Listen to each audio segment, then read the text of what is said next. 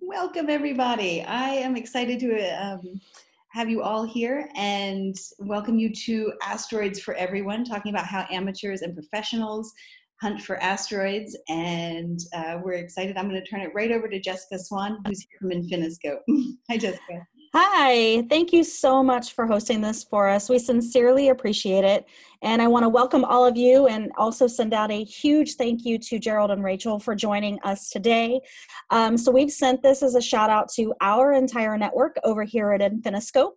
And so if you're not a member of Infiniscope, just real quickly, what we do is we design digital learning experiences. And one of the reasons that we were really interested in having this webinar for our network and for the Night Sky Network is that Asteroid Week is coming up, Astronomy Week is coming up. And that actually starts on September 29th. And we here at Infiniscope have a surprise announcement to make at the conclusion of this webinar, a cool new resource to share with you that is completely related to asteroids, asteroid hunting, and Astronomy Week. So we thought, what better way to launch this new learning experience than to bring in some of the friends from the Night Sky Network to talk with you all a little bit about how we find these asteroids. And so let me do a quick introduction and introduce you all to Gerald and to Rachel. So Gerald is an astronomer. He's a telescope operator and a planetarium show producer. He's at the Chabot Space and Science Center in Oakland, California. He has a master's degree in, a Master of Science degree in space studies and over 40 years of experience in working in the space industry. And since 2008, Gerald has been the principal investigator, we call that the PI, for Chabot's asteroid search and tracking program. He's also appeared in numerous television and other media interviews. Isn't that fantastic? And so he's been answering questions about significant astronomy events. And then also on the line, we have Rachel Freed, and she is the co-founder and president of the Institute for Student Astronomical Research, also known as InSTAR, as well as a seminar instructor with a mission to incorporate true scientific research into secondary and undergraduate education. She helps to coordinate international conferences all around the use of telescopes in education, and she currently is working on her PhD in astronomy education. Yay! She has a Bachelor's of Science in Biology from UC Davis and a Master's of Science in Neuroscience from Northwestern University. So a huge welcome to you both. So we're going to get started. Please, if you have any questions, as Vivian has mentioned, go ahead and toss your questions over into Q&A, or you can toss them over into chat. We would love to know what your questions are. We know that Gerald and Rachel are going to answer many of our questions up front as they talk a little bit about their work when it comes to asteroid hunting. And when they're done with their presentations, we'll actually combine all of your questions into groupings and just kind of do a free-for-all Q&A. And with that, I'm going to go ahead and turn it over to you, Gerald, and let you kind of share your experiences with the group. Okay, great. Thank you. What I want to do is start up a little PowerPoint here, so bear with me just a second while I get that set up here. Hopefully you'll see that in a second here. Everybody see that? I see thumbs up. Yeah, thumbs up. Okay. Yeah, so let me see if I can get it started now. Here we go. Okay, so again, I'm an astronomer at the Chabot Space and Science Center, and I'm the principal investigator on Chabot's near-Earth asteroid tracking program. Just wanted to talk a little bit about, first of all, some basic terminology and concepts. You'll hear a lot the term NEO or NEO, which stands for Near-Earth Object. This can be an asteroid or an old comet orbiting the sun. It's mostly asteroids. And they orbit around the sun, and they come within 28 million miles of the Earth's orbit. Now, the reason for 28 million miles is because that's how close Venus gets to the Earth when the two are closest to each other. So we consider any object that gets closer to the Earth than Venus does to be a near-Earth object. Now, there's a subset of that. It's actually the biggest subset, and that's the near-Earth asteroids, or NEAs. These asteroids all orbit around the sun, and some of them come reasonably close to the Earth. I'd say about a dozen come closer to the moon, or closer than the moon, about several times a year. In fact, so far this year, we've had a little over 40 asteroids come closer to us than the moon, but impacts are actually very rare. Most of these asteroids just pass safely by us, and they're not a concern. There is a global effort to find near-Earth objects. So far, as of 10 o'clock last night, we have found 20,816 near-Earth objects. Out of those, about 2,000 are considered potentially hazardous asteroids. A PHA is an asteroid that is larger than 140 meters and comes within less than 0.05 astronomical units of the Earth. The astronomical unit is the average distance between the Earth and the Sun. So if an asteroid comes closer than 5% of that, then it's considered a PHA if it's larger than 140 meters. In terms of the total population of near-Earth objects, we think that there are probably more than 1 million of them out there, but so far we've only found a little over 20,000, so there's still a lot of them out there to be found. So I'll talk a little bit about how they're found. Most asteroids are not found by amateur astronomers. They're found by survey telescopes, professional survey telescopes. There are several of them around the world. 3 of them are in Arizona up on Mount Lemmon. There's a couple of them in Hawaii, the Pan-STARRS. There used to be Pan-STARRS 1, now there's Pan-STARRS 2, so we now have 2 of them. A new one coming online in a couple of years is the LSST down in Chile. And all of these telescopes, what they do is scan the sky every night, just looking for transient objects that might be newly discovered asteroids. Now they're constantly surveying, so they don't have a lot of time to go back and zero in on any one asteroid. They spot them as they scan, and if they do, they submit their data to the International Astronomical Union's Minor Planets Center. And from there, the Minor Planet Center puts out a request that goes out to a whole slew of observatories around the world. There's about 300 active observatories working on this program.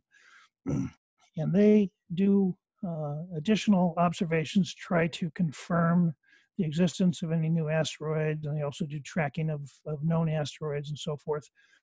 And we all submit our data to the International Astronomical Union's Minor Planet Center, which is in Massachusetts.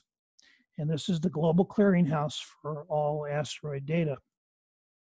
Minor Planet Center analyzes the data, does computations trying to determine the orbit and size, and it shares that data with the Jet Propulsion Lab, NASA's Jet Propulsion Lab in Pasadena, California. So what we do at Chabot, our telescope is not well suited for doing surveys. So what we do is called confirmation and follow-up. Confirmation is where we chase down some of those possible new discoveries made by the survey telescopes. We try to locate them sometime after the initial discovery and confirm that they're there, track them, and get data to help characterize the orbit of the asteroid and maybe its size. In addition, once an asteroid has been confirmed and it goes onto a master catalog of known asteroids, you need to continue observing it to improve the calculation of the orbit and to improve the size estimates. So that's what we do. We do confirmation, trying to confirm new discoveries, and follow up, trying to get additional data on known asteroids. So talking just a little bit about how we do that, we're looking for 2 types of data. One is called astrometry, and that is basically position data. The astronomy community uses a coordinate system that's similar to the GPS coordinate system, uses right ascension, which is the east-west position, and declination, which is north-south position. and we report those positions to the IA or to the Minor Planet Center. We have to use a very exact time system because timing is very critical on these asteroid observations. So we have a method of making sure our computers are real precisely synchronized to universal time. The other information is photometry. That's basically how bright is the object in our images, and that information is used to calculate a size estimate for the asteroids. So the way we do it is we just point the telescope at a given part of the sky where we think there might be an asteroid. We take 3 or 4 sets of images. So this is just 4 examples right here, and some of you are probably looking and saying, well, I think that's the asteroid, or maybe that one's the asteroid. But we have a much better way of doing that. Now, one of the things you'll notice about these images is they're not nice, clean, pretty looking images of the night sky. They're kind of dirty, and there's a reason for that. When we're looking for asteroids, asteroids can be very faint, so we need to be able to see very faint objects in our images. So we use a technique called stretching, where we make the image kind of look kind of blotchy and the background is not black, it's kind of a mottled gray. But by doing that, we can bring out those very, very faint objects. So anyway, we take several pictures like this, and then we have to use a process to kind of get them ready for tracking the asteroid. And to do that, we have to precisely locate each of the images. So there's a group of stars in the images. We compare those stars to a master catalog of known stars, and there are several different catalogs that we can use. And we're using software to do this. And we try to identify all the stars in the image, get their exact position in terms of right ascension and declination, and then use that to create a formula that equates the pixel position in the images to the right ascension and declination coordinates that we use for astronomy. Once we've done that with all the images, it's just a matter of blinking through the images to see if we can find the asteroid. So what we're looking for is a star that moves. The word asteroid means star-like. And as you can see there, it looks like a star, except that it's moving. And if you can't find it visually, you can always look for the blue arrow in the sky. That'll help you find it.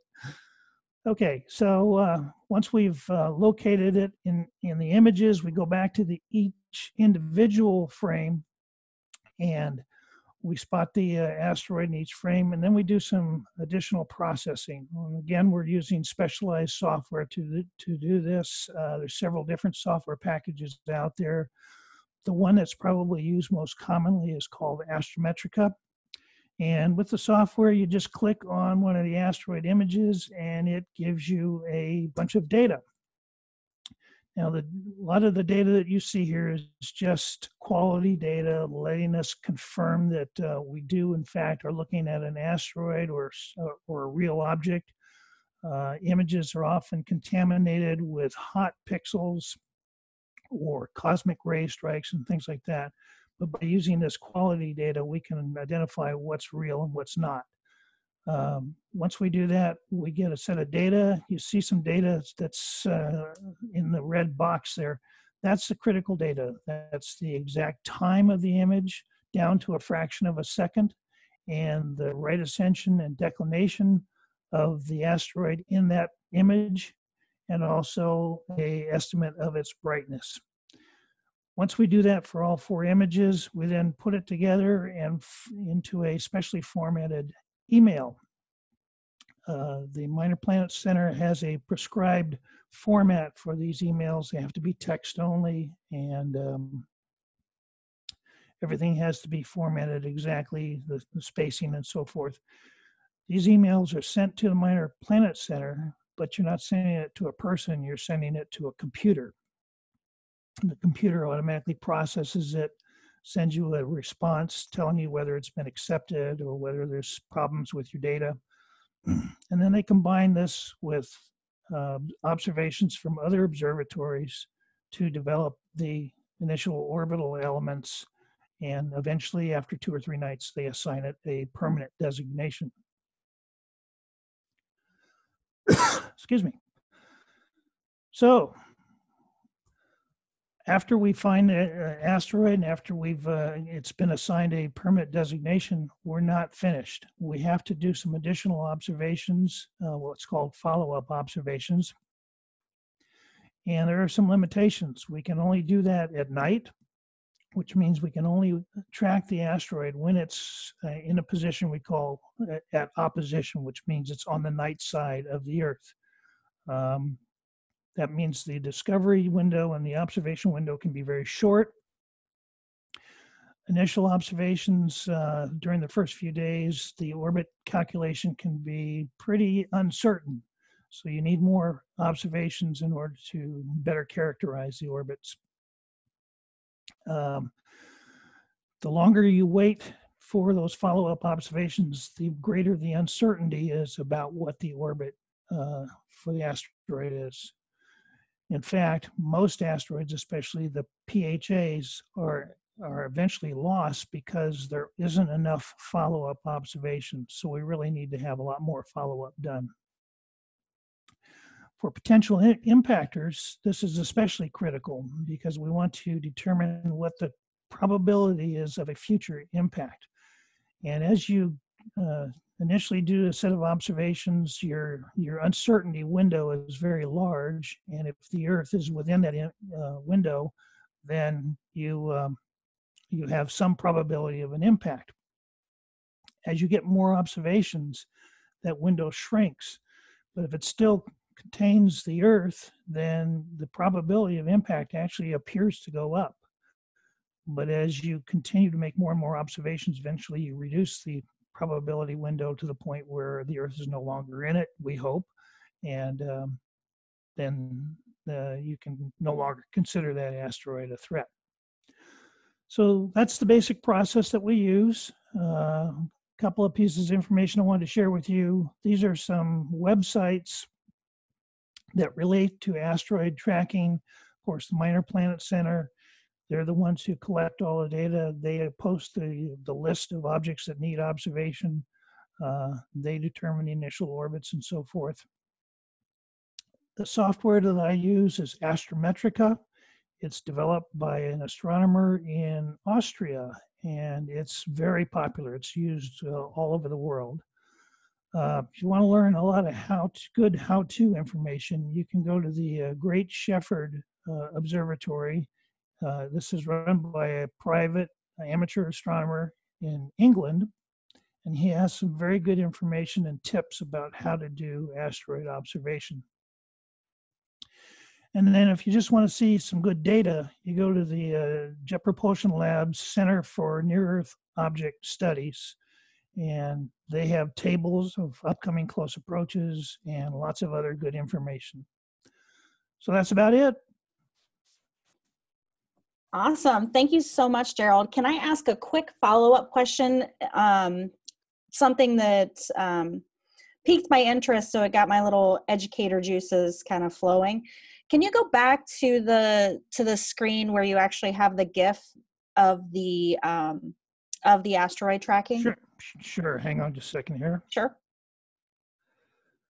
Let's see, which one was that?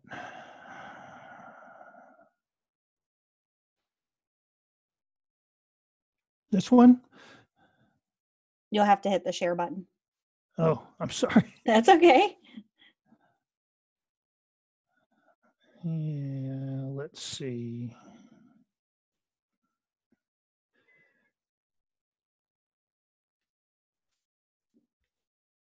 This one. Yes, but I think the one before where it actually shows the animation. Okay, hang on a second here. Sure thing.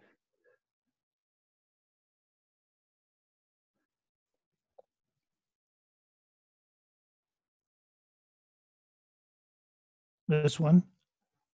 Yes, this one.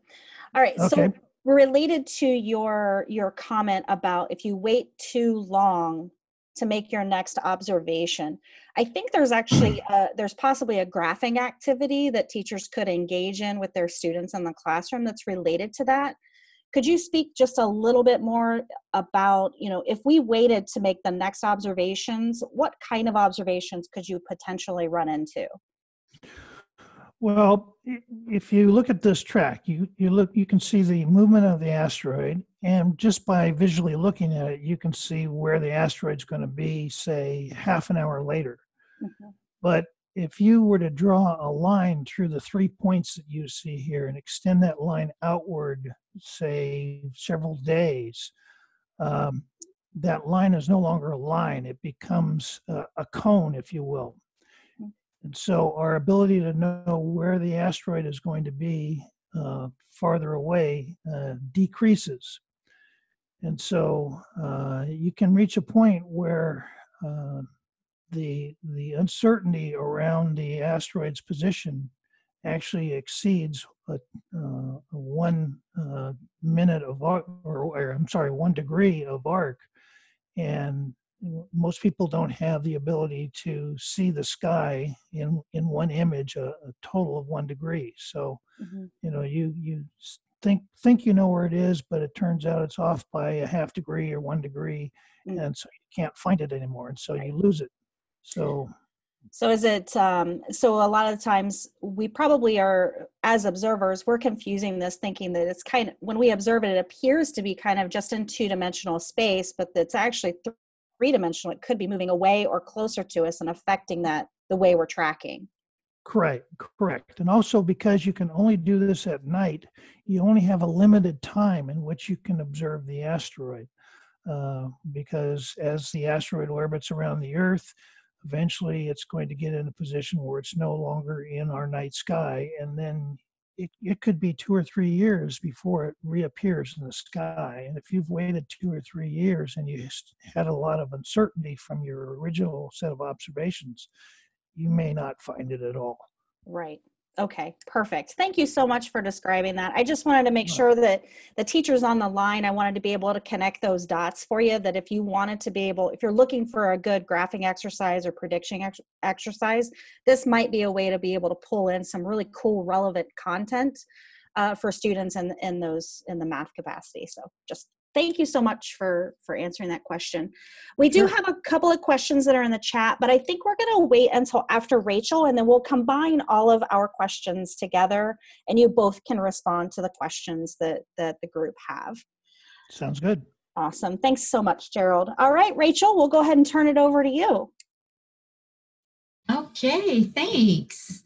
Wow, that was really interesting and an exciting talk, and my brain is now very excited about, like, I want to sit down with you and go through this whole process of tracking asteroids and you know, integrate this into what I do. So let me tell you guys a little bit about what I do. I'm going to share my screen here. Let's see here. Okay, can everyone see the screen that says Robotic Telescopes in Education? Yeah, okay. So what I do is I try and get students anywhere from 8th grade up through undergraduates involved in astronomy research, because it's possible now with the telescopes and remote access and all the technology we have. And it's such an amazing way to learn science, to learn how science is done, to actually do real science, participate in data collection and analyze data, and to learn how to communicate, how to present your research, how to write for publication. And that's a really big component of what I do. So these are students that I worked with in June of this year up at Mount Wilson Observatory, collecting data on, we actually used the 100-inch historic telescope there and collected data, and they're finishing writing papers from that. So let's see here, I can go to the next slide. So I co-founded the Institute for Student Astronomical Research. And so if we have educators on the line here, I'll tell you, I started this because I was a high school astronomy teacher, and I wanted my students to have the opportunity to do research, but didn't have the tools and the background necessary to do it. And it was very frustrating, and I couldn't find the resources. So I've, over the last 4 to 5 years, been building those resources. And so now I teach people around the country and around the world how to get students involved in astronomy research. So we have this nonprofit organization now. We had National Science Foundation funding, and we're really expanding, and it's exciting. So we have developed the Small Telescope Astronomical Research Handbook, which is sort of our textbook. And it's, you know, how, not only how to do astronomy research and the science, but how to write a paper for publication, how to work in teams, sort of all these things that go into doing research that maybe aren't part of a normal science course, actually usually aren't. And we have a whole online learning management system set up that can actually just be copied and made your own if you're interested in Canvas. And we teach classes on this. So I also make video tutorials, lots of these. We use AstroImageJ. It's another image processing software to do our astrometric measurements. Gerald mentioned astrometry, which is the measurement of positions of things, and that's what we do mostly. We're looking at double stars and looking at their historical observations, so we can contribute to the orbits that have been calculated from observations from the past 150 years. We also do exoplanet transits and variable stars, and we're going to be getting into asteroid, following up on those asteroid measurements, because that's so important. So we have all kinds of resources, and one of the other things I do is I help coordinate and put on international conferences around robotic telescopes. And one of the coolest things that has come out of that is the Las Cumbres Observatory is a network of, they have I think 24 telescopes around the globe in all northern and southern hemispheres. And the ones shown here, the little green dots, they have 10.4 meter telescopes that after our first robotic telescope conference in 2017, they made accessible for education. So there are 22 partners around the globe that have access to these telescopes, and it is amazing. And this would be really great for doing asteroid follow-up, because you can follow these things for longer. You can follow them 24 hours a day, since we have telescopes all around the globe. So that would be really fun to implement. So we use telescopes there. The Skynet Robotic Telescope Network, we use these telescopes. We have access to all kinds of telescopes, which is so much fun. This is exactly what I wanted for my students, and now I get to help other people access these and use these. And there's also Micro Observatory. If you work with younger students, this is a really great place to start. What's really cool now, though, is a lot of organizations like Micro Observatory and Skynet, they're developing these browser-based image analysis tools. And Astrometrica, I've opened it. I haven't used it for measurements, but I don't know if it runs equally well on any kind of computer or not, or if I think you download it. But sometimes that's difficult in a classroom setting. So there's these browser-based tools where you can do exoplanet photometry, so measuring the change in brightness as an exoplanet goes in front of its star and process all your images. So there's also Micro Observatory that people can access. And by the way, all these things are close to free. Well, these three I've mentioned, if you become a Global Sky partner with Las Cumbres Observatory through a proposal process, and you get free access to these telescopes. And a Micro Observatory free programs where you can use these little telescopes to introduce students to research and photometry and the real tools of astronomers. I mentioned writing for publication is a really important part of our work, and this is one example. This is the Journal of Double Star Observations from April of this year, and I had to break up the page, but you can see here all the ones with stars on them are papers published by students at different branches of the Astronomy Research Seminar that I teach. So what we do is we try and help other institutions create their own astronomy research seminar. So we teach them all the tools, and usually we'll have instructors take our research seminar either with students or just on their own, and they go through the whole process as if they're a student and end up with a publication. And then they can start their own, and I'll provide support over a couple of years until they're comfortable running their own research seminar. So it's kind of exciting to see that students are really contributing to this small field. And I like this field because while it's sort of simple astronomy, it's real astronomy, and it's something manageable within a semester or shorter. And I love this, the contribution from the students to the real data within this publication. They also publish elsewhere, and I'll get to that in just a second. But these are the number of, the graph on the left, the number of seminar articles in the Journal of Double Star Observations per year. And it started out slow down there, a couple per year for a couple of years. And then I joined the team around end of 2014. We tried some stuff, and then by 2016, we were like, oh my gosh, 30-something publications from students. It went crazy. We have this online component And it's exciting. And 2019, this number is going to probably double in the next publication that comes out. So, and then the graph on the right shows the percentage of Journal of Double Star Observation articles contributed by the seminar. So notice that students are now contributing more than a third of these papers, and that these measurements of positions and angles and separations and position angles of double stars. And it's really fun. The other thing that's going on is students are going beyond what we initially expect them to do, and especially if you have students that know coding, can do Python coding, they're just doing these amazing things like developing new tools. This is now, this Double Stars Query is a browser-based tool to help select double stars that you can access with whatever telescope you're using. And that is so cool, because before we were using a couple different tools and they didn't work on this system or that system, and now there's this really beautiful one that a student created. Another student used Desmos, if you're familiar with this online graphing tool, to study the orbital parameters. There are 7 orbital parameters that go into these double star orbits, and they can all be manipulated in this program so that you can get a really great sort of visual sense of what goes into an orbit and how we figure out orbits based on perhaps 100 years of measurements that may or may not be so accurate. So that's exciting. The other thing I wanted to mention, so students publish in the JDSO, students publish in some other journals that are available. And I also now, we all know as educators, the value of presenting your work and interacting with an authentic audience. So I go around the country and put on workshops where I bring in amateur astronomers, professional astronomers, teachers, students, everybody into these workshops where they can learn about this astronomy research. And students who have done the research already will present their research. And it's such an amazing experience for them. These are my favorite pictures so far. I've done 5 or 6 of these over the last few years. This one was in New York in April at the Northeast Astro Imaging Conference. And this shows some students presenting their research. And here's one of the papers titled Investigation of 11 Shorter Systems, etc. But the people in the audience, oh my gosh, you guys.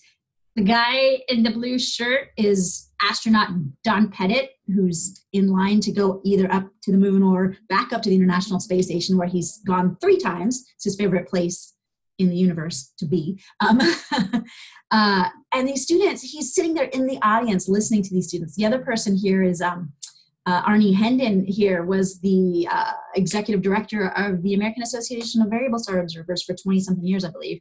And so these students are really interacting with the people that know this stuff, professionals, and then they get to hang out with them, and it really adds meaning and value to their work, and changes their sense of sort of being part of a community in a really big way. So this is some of what I do. Here's more examples of students presenting at different places. Here's Mount Wilson Observatory. We had 2 different times this summer. We had student groups go up there and use these historic telescopes that were used to discover, the Andromeda Nebula is actually a galaxy outside our own galaxy, and students are using that telescope to collect data and write papers on. And that's really exciting. And these are just more students presenting at different conferences that I hold around the country. And it's really fun for me. The Astronomy Research Seminar last year, 2018, these were, we're spreading from our original location in San Luis Obispo, California, to quite a few other locations. But now I'm teaching a course where it was going to be instructors and students, mostly college instructors, some high school, and then some students all around the country. And then Gerald mentioned the International Astronomical Union that has the Minor Planet Center. Last week, I was in Munich, Germany, for the first biennial International Astronomical Union Astro-EDU conference, so Astro Education Conference. So the International Astronomical Union has now created this new body to talk about education and help, improve astronomy education globally. So now I had to make a new map because there are people in Portugal and Italy that are also in my research seminar now. And these are instructors that want to bring it to all of the teachers within actually their countries. So that's really exciting. I do research on the impacts of this kind of research on students, looking at, what are the benefits, how does it affect their trajectories in education and careers, does it change their identity, their sort of self-identity as scientists. It's very exciting work. I always think it was really funny that astronomy was sort of not even close to the most important thing that students got out of the astronomy research seminar. Even one quote from a student, because I interviewed them, was like, yeah, I learned how to write and work in teams and blah, blah, blah. I wasn't really in it for the astronomy, but that was fun too. So, and here I put on global conferences. Our next one is going to be in Melbourne, Australia in December, where it's all about bringing together the telescope network folks with the educators and science education evaluators, just bringing sort of the whole community together to expand the programs and help bring this most amazing astronomy to everyone we can. And this is one of my favorite pictures from the conference, because on the left is Wayne Rosing, the founder of Las Cumbres Observatory Telescopes. So that's the biggest network of truly sort of global network of telescopes. And they do actually both LCO and Skynet networks do gravitational wave follow-up observations. So these are what the professionals are using. They're doing cutting-edge research.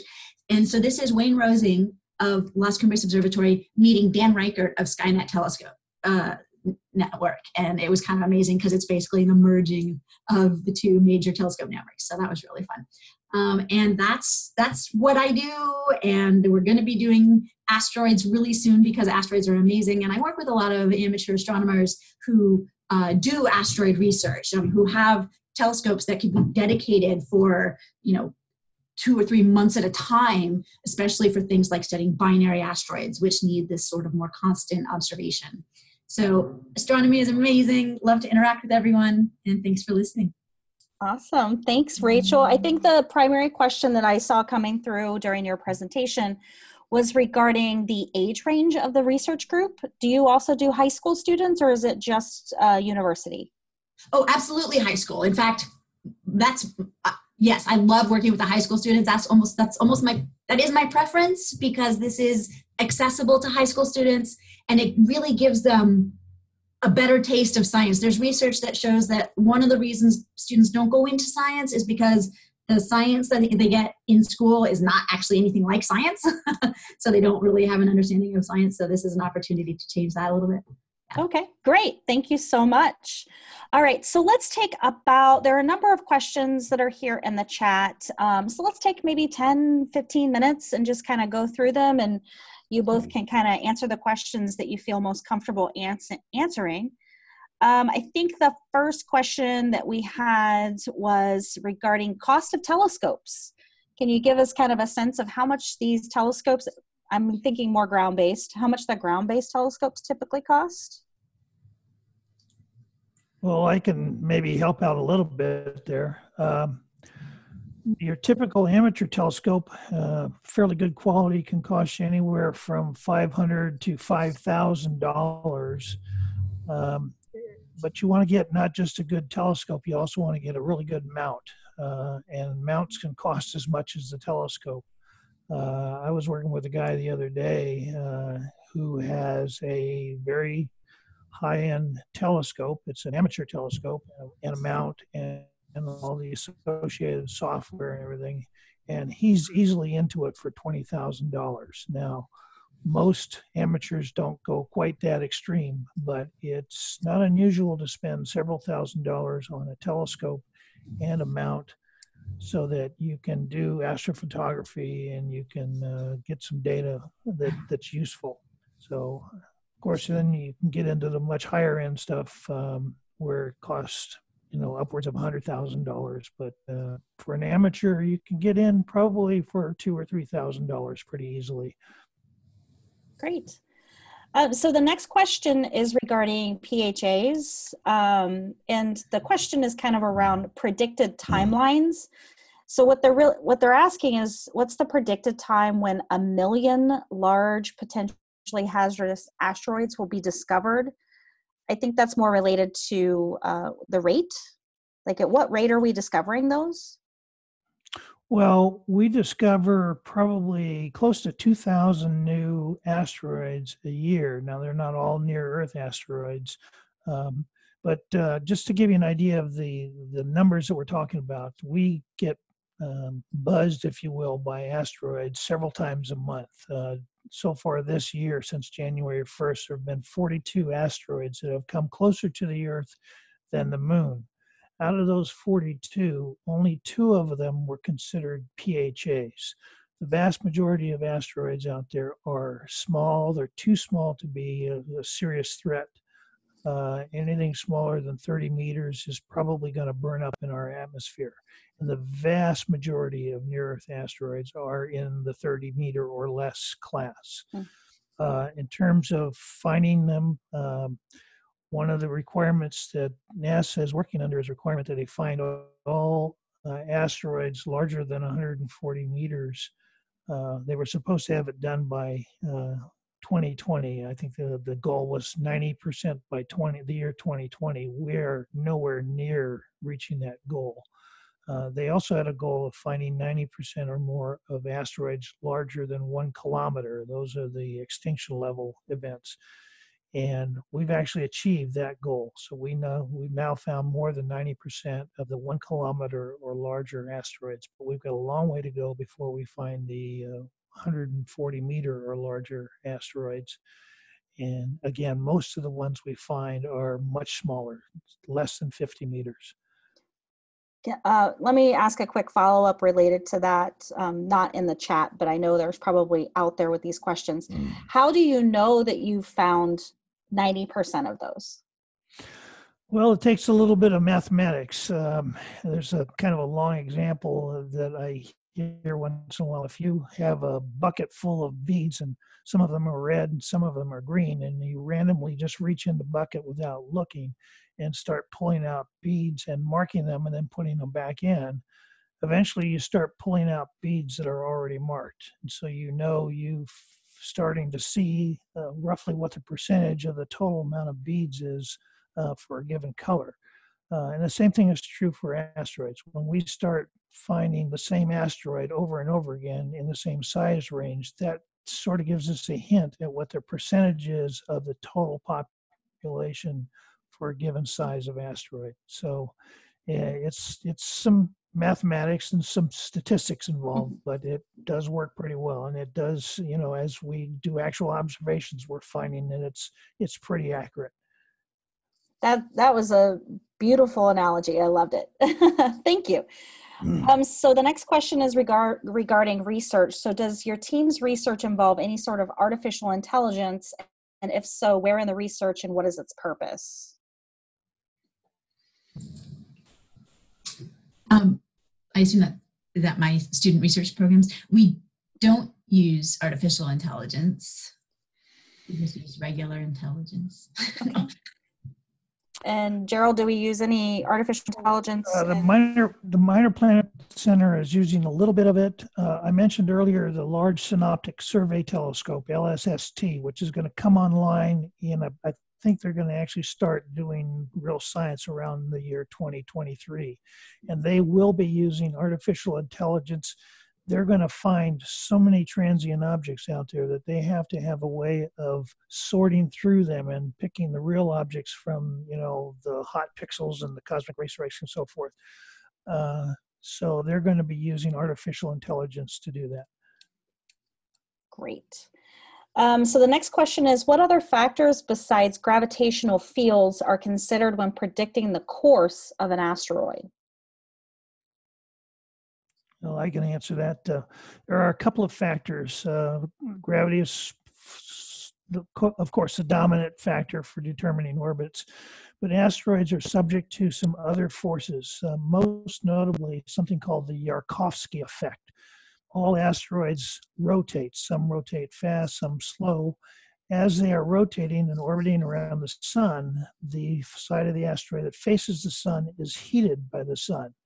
As the asteroid rotates, that heated side turns away from the sun and it then starts to radiate heat back out into space.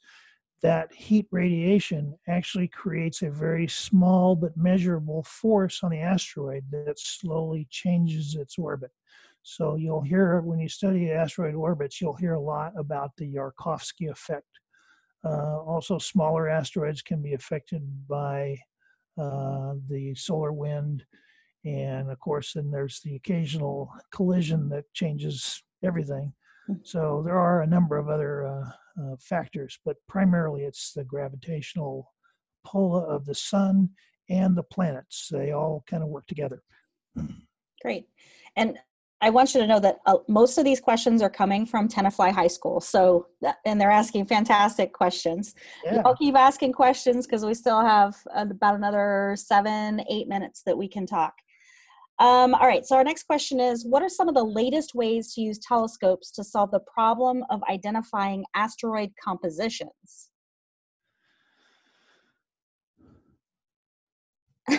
Tough one. I'm giving Rachel a chance. Sorry. Well, so I mean, I guess that would be spectroscopy, right? In large part, right? And we're, there's a lot more spectrographs coming online on these telescopes, but that allows you to determine, in large part, the elements. So, are we using ground-based telescopes for those, or are those mostly things? Oh, really? Yeah. Both ground-based and space-based telescopes. There's a lot of different ways you can do good science on asteroids. I focus on tracking the asteroids and finding their positions and how bright they are and so forth. But there are other amateurs who work on things like asteroid rotation rates, getting light curves on asteroids to see how fast they rotate. There are astronomers who work just on spectroscopy of asteroids to try to determine their composition. So there's a lot of different things you can do in terms of asteroid research. You don't just need to be tracking them. Okay. So I'm going to actually combine. Oh, I'm sorry. Go ahead, Rachel. Oh, I was just going to add one little thing to that, which is sort of the sort of new field of wide binary asteroids. These are much harder to detect, but they're very cool because they're giving us insight into the behavior. And Gerald mentioned the Yarkovsky effect, and that has a role in this, where as these asteroids, they can get spun up by these effects and then break apart, but then they're still gravitationally bound. And so they'll come, depending on the masses of the two pieces, then they'll come back together and form a contact binary. And in fact, I think the one that we landed on recently was that contact binary. We learned a lot from that. And that we can also learn about the composition of these asteroids, because you have to sort of know what is it that's allowing them to sort of stick back together and all that. But these wide binary asteroids are something that they're really hard to observe or to find. So it was, I think, almost fortuitous that people were doing these long observations and sort of saw a secondary period in addition to the rotational period of an asteroid. And then we're like, oh, there's something else here. Anyway, so there's lots of cool science in there. Absolutely. And even to follow on with the binary, if the people on the line don't know, when we got to Bennu, the plan was to do this sample return where you just kind of take this canister and you just kind of touch the surface and it would collect up what we thought was going to be dust. And as a matter of fact, when we get there, it's just kind of like a big ball of just rubble, just kind of stuck together, and it just kind of poofs out and then goes back, and it's weird.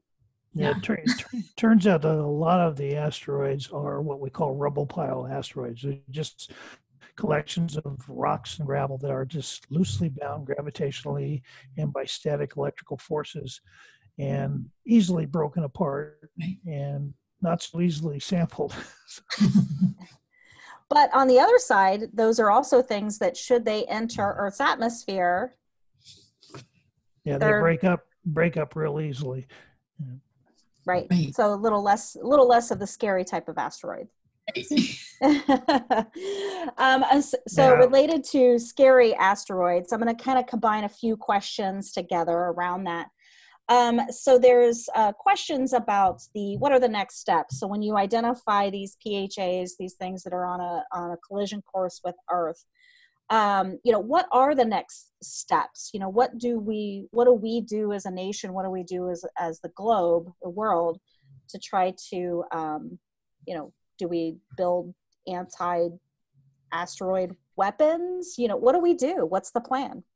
Well, there are actually a number of proposals, some of which have been tested and some of which are going to be tested real soon. One concept is called the impactor concept, where you go up to an asteroid, take a spacecraft up to an asteroid, and you basically fire a bullet at it. But it's a large mass, and it hits the asteroid, and it bumps the asteroid, changing its orbit. Another concept is the gravity tractor, where you take a massive spacecraft, put it in orbit directly in front of the asteroid. The mutual gravitation between the spacecraft and the asteroid allows the spacecraft to change course very gradually and pull the asteroid along with it. So there's ideas like that. You can, one kind of weird suggestion is to paint the asteroid white. If you paint it white, it changes its reflectivity, and that means that Yarkovsky effect changes, and that can deflect the asteroid.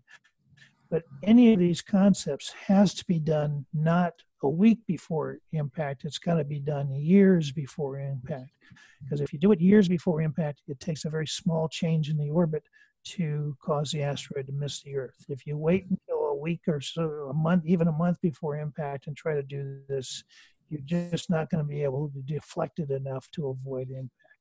But the really important point is impacts are extremely rare. They don't happen very often, especially impacts by large asteroids. So, you know, we've got Mother Nature working on our side, making sure that for the most part, we're really not in that much danger from them.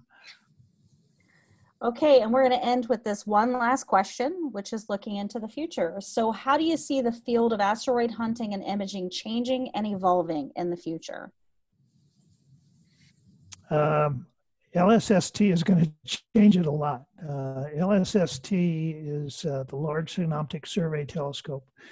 It's going to be able to spot 1 million transits per night. So it's going to be a huge amount of data. And like I said before, they're going to use artificial intelligence to sort through that and get the real stuff from the not so real stuff. But still, it's going to be a tremendous amount of data, and we're going to have to be able to process that data, follow up on all those observations. So it's going to be a major game changer. Awesome. Thank you so much. And with just a few minutes left, I think it's time to make our big announcement here over at Infiniscope. So for those of you that haven't been around since the beginning, or you're new to Infiniscope and you haven't heard, our very first learning experience that we designed here is actually called Where Are the Small Worlds? And it's an asteroid hunting game. And so what you do is you actually use Kepler's third law. You kind of just don't know you're using it, in order to identify where these are in the solar system. So you, based on the speed of the object, you determine whether or not it's a near-Earth object, whether it's a main asteroid belt object, or if it's a Kuiper belt object. And honestly, the Kuiper belt objects are very, very difficult to find because they move so terribly slow in the night sky. So our big announcement, let me do a quick screen share here, is that officially, as of last Thursday, we have released a new updated version of this game called Women in STEM. So when you play this game, just like our original game, you actually start out with an introduction from Lindy Elkins-Tanton, who is the principal investigator of the Psyche mission, and she is based here out of ASU. I actually am going to hit the end here so I can show you a couple of other things. If you have played this game before, what you'll notice is that we've actually updated the stars, the night sky. So it's a little harder and easier to see the objects, which is a really weird thing. So you may or may not be able to discern it on your screen because we are in fact sharing via Zoom and it doesn't do a great job of showing, but these objects are moving on our screen, and I'm going to go ahead and accept our mission. And we start to explore for these small worlds that has been explored by a woman in STEM. You get to meet her. You get to learn a little bit about her past, what she's done with a particular mission to explore that world. And you'll also earn a gold coin instead of a silver coin for finding her world. So I will leave you with the big challenge of head out and start playing with the Women in STEM version of Where Are the Small Worlds, and see if you can find all of the gold coins that are hidden out on those 15 worlds we've hidden there. So with that, I want to say personally, thank you all for coming to this webinar. We do have it recorded. Vivian has done a fantastic job of making sure that she'll be sending that information over. I will send a follow-up email to everyone with all of the resources, and make sure you have access to anything and everything that you've been asking for. And also one final thank you to Gerald and Rachel. Thank you for taking your time and sharing your world with us so that we can better educate the people that we work with. My pleasure. Yeah. And thank you. All right. Yeah. Thank you all, and we will be in touch.